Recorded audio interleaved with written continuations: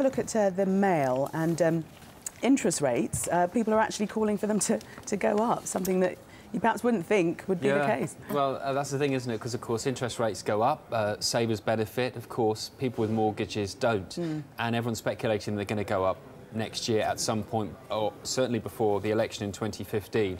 Is this a good idea? This article in the Mail is saying that for older savers it definitely is, and that they've been the victims of these low interest rates for months, for years, and actually maybe it wouldn't be electoral suicide for them to go up before the election. However, I think what to think about is that there are also all these reports saying that, you know, the cost of living is increasing, the money in people's pockets doesn't seem to be going up, wage increase aren't going up. So if they're collared with big mortgages all of a sudden, that's going to cause a lot of problem, and I think that will also make people think, well, actually, do I want this to carry on? Am I going to vote for these people? So actually, I don't know. It might cause them more trouble than they think. Yeah, raising interest rates or not, they're always going to be winners and losers, aren't they? That's the economy. I'm not happy with that. But then I'm not an economist like our friend Stuart. Neither am I. Stuart, you've been did a good job of pretending I was one. Stories about finances also in the on page 17 of the Mail, and this is to do with comic relief and really about some of their investments that perhaps people weren't aware of, but they've sort of done a U-turn. They have. Well, again, I suppose it's great. It brings attention back to comic relief. All charities have to have the public's trust.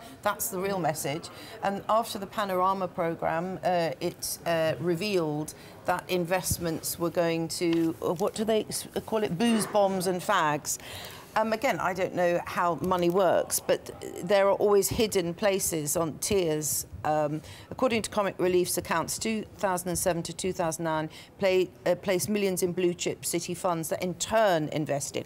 So they could say they don't know the actual end result of where the money... They just want the biggest return. Anyway, it's brought... they're going to have a look at it. Yeah, I mean, I suppose a lot of us that have investments, do we truly know how our money is being invested? You don't. Just a man in a suit and hope for a return. It's a man in a suit's job. But good that they're looking at it and they have taken it seriously. Quite right. Story we had a look at a little earlier, clowns. This is page 33 of the Sun. Yeah, I don't know if you're scared of clowns. I was just looking at that picture there. Don't particularly like them. I don't know anybody who does. You can see why people think that's quite terrifying. That's obviously the Pennywise from Stephen King's It. That clown's based on that character. I mean, it does look quite menacing, doesn't it? And this all started, I know about this story because it was in our patch. There's a guy in Northampton, he became famous as the Northampton Clown, who would literally pop up on Facebook and say, where am I going to be next? He'd just go out and take selfies of himself. It was kind of about 11 o'clock, 12 o'clock at midnight. Now imagine if you were walking your dog at that time and you saw someone dressed like that. It's pretty scary, isn't it? And this guy's come out today who's apparently the secretary of Clowns International and said they're doing clowning no favours. Obviously, a lot of clowns are fun and they're there to entertain children, a lot of them, and that he's saying this is just making this whole fear of clowns even worse. But a lot of people are quite scared of them, aren't they? They are. I don't know anyone who says that they love clowns. Adults and children alike. I like it when they fall over. That's always a laugh. Then I like it when anyone falls over. Slapstick humour. Even if they come with a water pistol and squirt you in the face at midnight, that's not funny, is it? It's aggressive. It's aggressive, Stuart. Now, from clowns to baking. I really don't want to talk about cooking because I said I had 8 hours of it on Christmas Day. But Mary Berry, she's cashing in. Tin shock agate, I would say.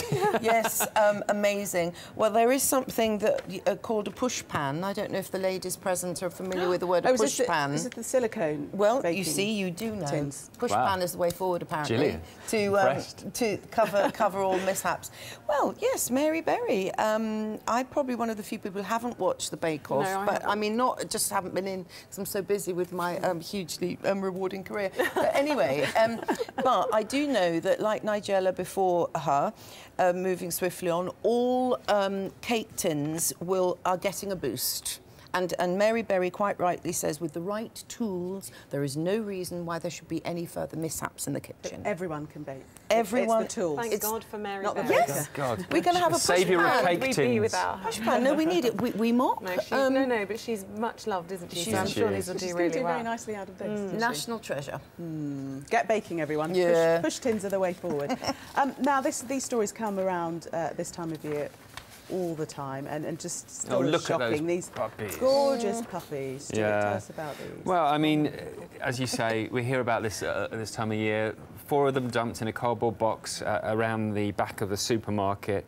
I honestly don't know if people don't want them, why they just don't hand them in. I mean, OK, it's understandable that you might not want them or be able to look after them, but there are places you can hand these in. You know, you don't just leave... Presumably, get some money for it. I don't know, but... in a difficult situation. Yeah, I don't know, but just to leave them like that. Anyway, it's quite sweet, because they've given them panto names, all 4 of them, Prince Charming and Cinderella, and because they hope they'll find their own fairy tale ending, cue everyone going, ah. Basically, it just highlights that it's happening this time of year. Puppies just 1 or 2 days old, just being left. It's a clever ruse, though. I'll have Prince Charming. I'd elect to go for Prince Charming myself. Yes. I don't know what the other options are. Snow White or Buttons? No, I'm having Charming, thanks. Fair enough. Helen, Stuart, do stay with us. We're going to take a break.